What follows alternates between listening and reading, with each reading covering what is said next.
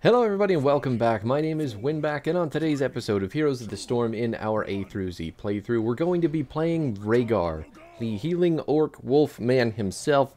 He's going to do some healing, he's going to do some slowing, and that's probably about it. But it's a YouTube video, so feel free to like, comment, subscribe your heart out, and the team comps today are going to be Rehgar, Vala, Asmo, Illidan, and Nazeebo versus Thrall, Alexstrasza, Genji, Li Ming, and Raynor. Now, I can tell you 100% that I'm not going to be building any basic bit shit on this character. I'm going to be building just to have fun because I play Rehgar a fair amount, and I think I have a decent grip on his playstyle. Even though he's kind of underpicked as it is, he is ultimately not the greatest healer in the world. His healing output is very minor, and it does cost a lot of mana, especially in the early game. So a lot of what you're going to be doing mostly is clearing waves, getting camps, paying it. Oh my god! It's fine. I totally knew that that was going to happen. We're just terrified that I was going to go over the wall. But yeah, back to the character himself. His mana costs are really high for being so kind of pathetic in the early game, and he does get better as he scales into the game. But mostly you have to do that by taking camps, clearing waves, being less than a healer for the first few levels, which is a little bit rough, but, you know, at the same time, who cares? We're also not taking cleanse this game because I really don't have anything to cleanse other than a Thrall root and maybe a Sundering. And, you know, I'm not really about that life. So, can we get him? Damn, he just barely gets away, which is fine, whatever. Raynor lives. We'll get him next time. Now, if you're not aware what Rehgar's abilities are, our Q is called Chain Heal. It's basically like Chain Lightning, except it bounces to your allies and is going to heal them all for the same amount. 292. Bounces to 3 allies, I think. Ooh, gotta re-drop that bad boy. He almost got me, but the Chain Heal came up just in the nick of time. Yeah, it's going to hit total of 3 allies when you hit this ability. The mana cost is 55, but in the early game, this is still a huge amount. That's a little bit over 10% of your mana bar for a heal that's really not doing a whole lot on one target. If you need to heal up multiple targets, just kind of top them off, that's great. It's got very useful stuff going on. But if you're just trying to save one person, you got to do it at the exact moment. Otherwise, your healing's just kind of whatever. It's also very easy to run out of mana fast on this character very early on. So if your team is being aggro as fuck, like a lot of them like to be in Quick Match, you are probably going to run out of mana pretty quick. Now, your W, one of the more interesting abilities in Rehgar's kit, is the Lightning Shield. It's not actually a shield. It is just a couple of lightning balls that you're going to stick around a unit. It's either going to be yourself, your totem, or an ally, or a minion. You can do it on minions and mercenaries too. It's pretty cool. But it is going to do damage while spinning around the character that you've applied it to, and that's it. But it is all of your wave clear. It is very good at wave clear. It does just monstrous amounts. You can clear waves quick as shit. And you can cap mercenary camps pretty easily as well. Now, the final ability in your basic kit here is going to be the Earthbind Totem, which, again, another super fun part about playing Rehgar. But you can drop this totem down. It is going to slow for, let's see, 35%. And it has its own health bar. Illidan's dead on the other side of the map. So is Nazeebo, and Vala does not feel even slightly interested in picking up those gems. So I will go get them. Thank God for me.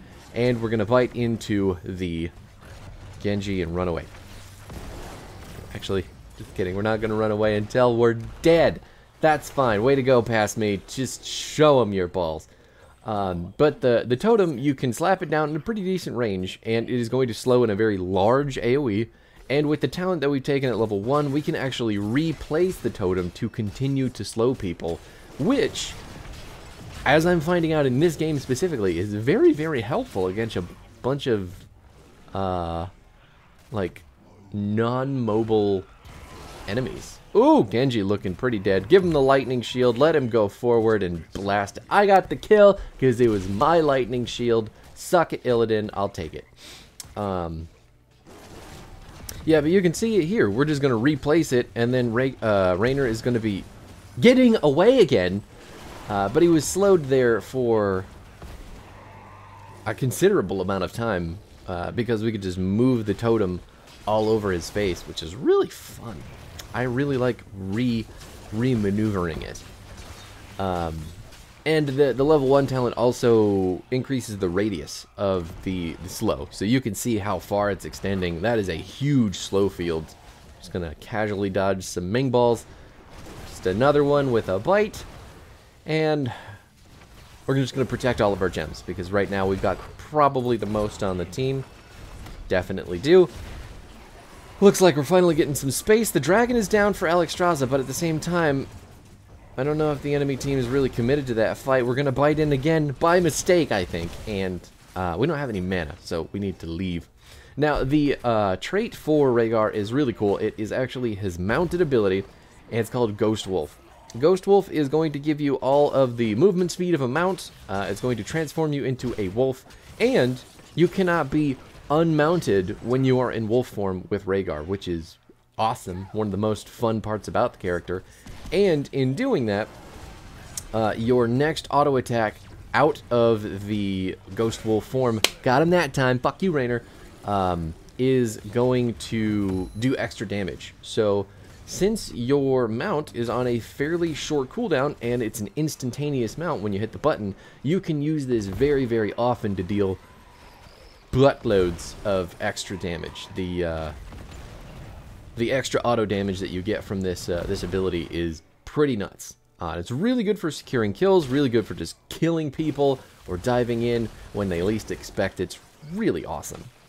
And definitely one of the more fun parts about playing Rehgar. Rehgar, in general, one of the more fun healers to play. Just numbers-wise, he's very low on the totem pole. So he's not very often... Ooh! Are we gonna... He's just trapped in that wall. This man is dead. That's 5 people. He's still gonna blow his ult. I don't know what he thought was gonna happen there. Right, no, but Rehgar, again, one of the most fun healers to play in the game, but really, really low on the number side of things compared to characters like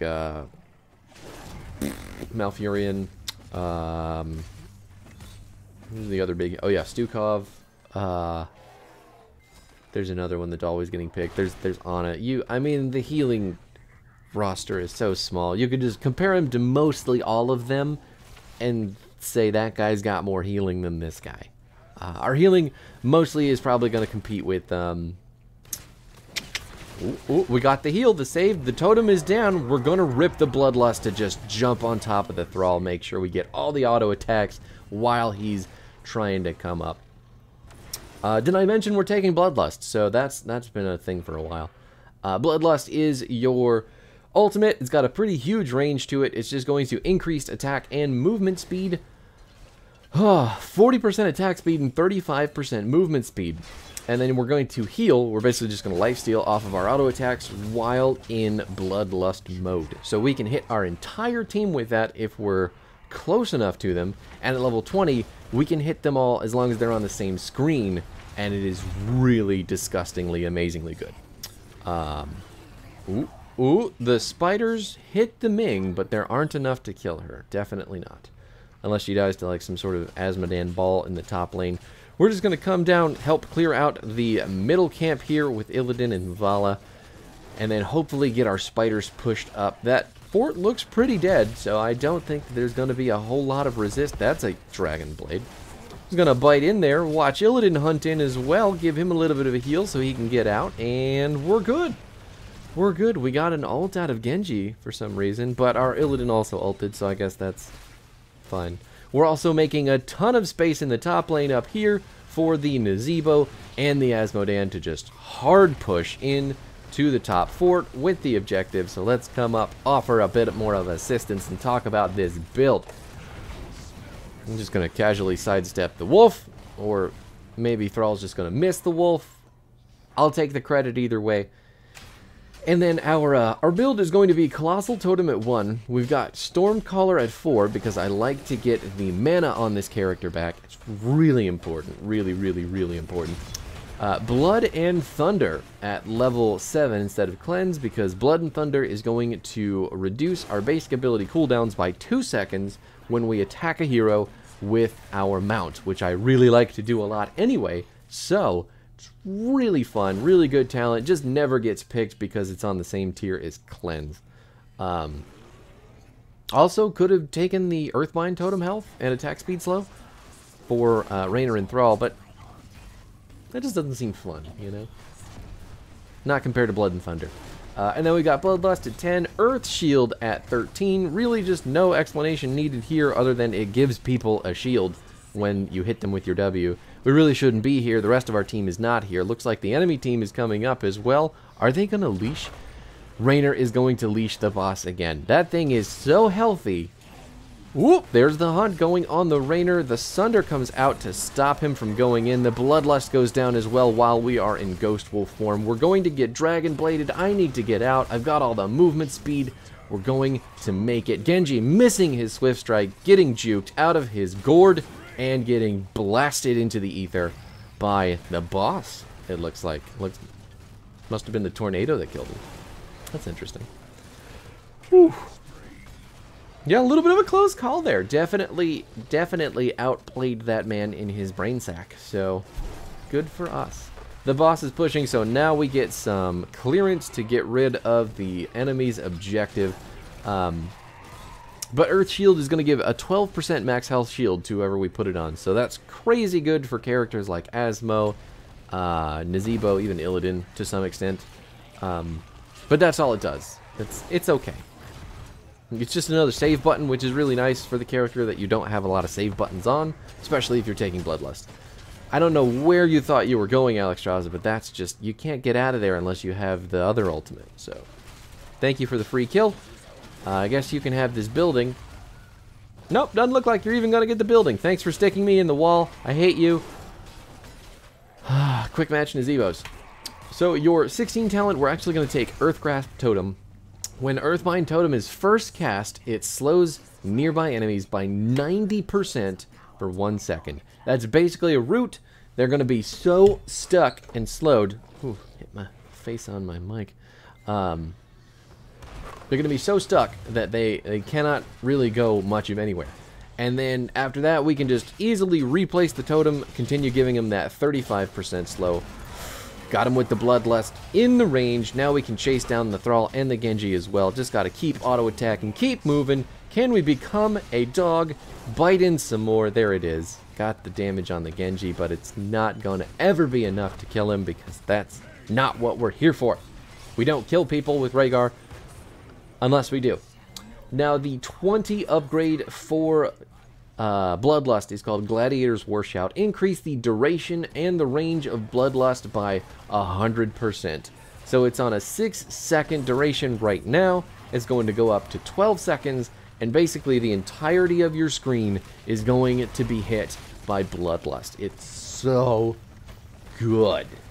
My God, it feels just the best. Now, a lot of people will tell you that you can't take Bloodlust because reasons. Rehgar is just bad and you shouldn't be taking Bloodlust anyway on a bad character. You need to be taking the optimal talent. It's like, whatever. Bloodlust gives me a shitload of movement speed, gives my team a shitload of movement speed and lifesteal, especially with the Illidan. Genji has a grudge from earlier when I juked him and he killed himself, so we're just going to stay really far away. I didn't think we were going to go for the end, but then suddenly everybody on our team is just like, here we are. What a wolf from the Thrall. Just going to bite on into the Genji again, get our cooldowns back, drop the totem on Genji's face just so that Illidan can get him. This is looking pretty donezo. Asmo's off on the top side. Maybe he's just waiting for some space to be cleared, but at any point, we can really just jump in there and end them. We have the Bloodlust up once again. Everybody on my screen is going to be affected by it, but there was just 3 people. Let's run it in. We've still got about 6 seconds left, I believe, and we can end this game. Or get a couple kills and then end the game. Just dashing back in. Nothing they can do about it. GG. Well played.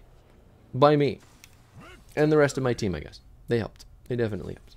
Can't win the game as a healer. Well, eyeball. Oh, is that me? Of course that's me. I'm the MVP.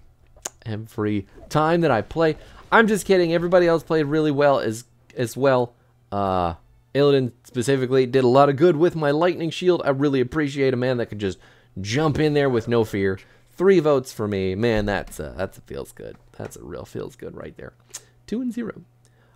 You can see Alex Straza still out-healed us by about 2,000 hero damage, which is fine. We both stayed alive about the same amount of time. Definitely did more hero damage than she did, though. Almost 20,000 to her almost 10,000, so I know what to do. I know how to chomp on people. Anyway, the build, again, in case you need it, it is going to be... Where are we? We're going to take Colossal Totem at 1, Stormcaller at 4, Blood and Thunder at 7, Bloodlust at 10, Earth Shield at 13, Earth Grasp Totem at 16, and then Gladiator's War Shout at level 20. Fantastic character. I definitely recommend him. He's super fun. Don't know how viable he is in a draft setting because he does have a lot of weaknesses, but who cares? It's Rehgar. Pick him. Enjoy your heart out. And I'll be back tomorrow with Rexar, the other RE guy. And then after Rexar, it's start the S's? Is that right? Rehgar, Rexar, Samuro, and then Sergeant Hammer. So 3 orcish dudes in a row, and then a tank. Joy. I'll see you there.